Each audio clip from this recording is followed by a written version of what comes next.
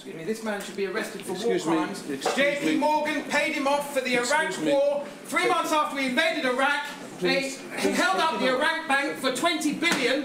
He was then paid $6 million every year and still is from JP Morgan 6 months after he left office. The man is a war criminal.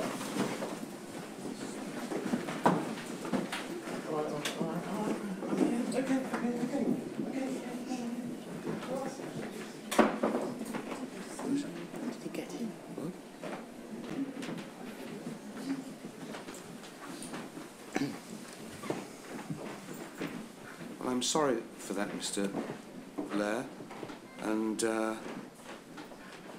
I'd like to find out how this gentleman managed to access the court through what is supposed to be a secure corridor. And I'll have an investigation undertaken about that immediately. I apologise.